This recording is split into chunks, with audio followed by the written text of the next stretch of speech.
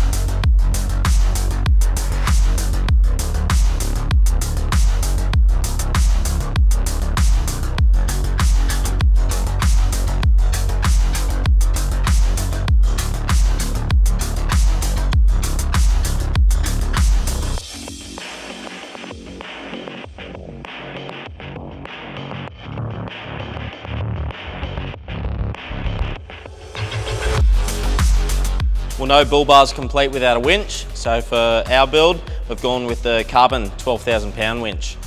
We sell these quite regularly. They're a great, reliable and also powerful winch for the money. So yeah, let's get this fitted up.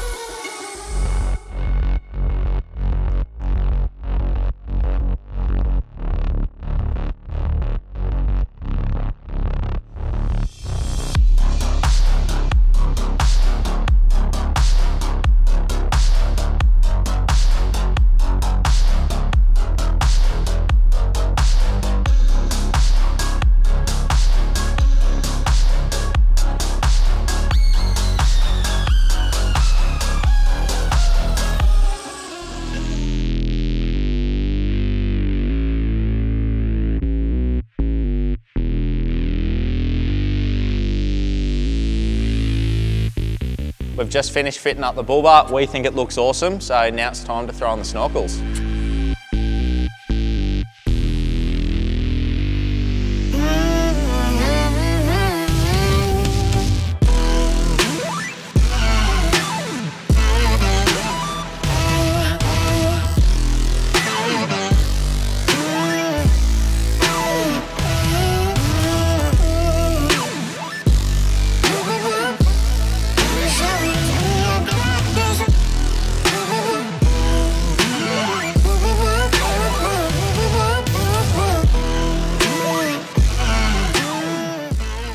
Last episode we asked you guys what colour we should go with, and the overall decision was to go with polished to match the wheels, so let's see how it looks.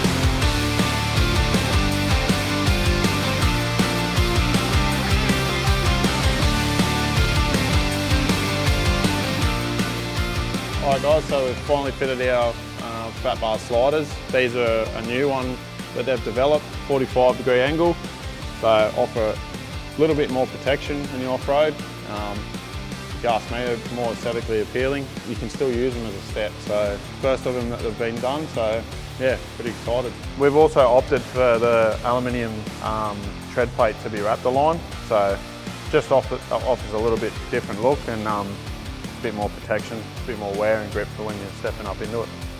Now that there is a good looking front end. We could not be more stoked with how it's turned out. A few big thank yous go to Paul and Tom from Phat Bars for supplying the Snorkels and the Rock Sliders. They look absolutely fantastic, as well as Brad from Offroad Creative and his team for putting together one of the best looking bull bars I've seen on a 70 series.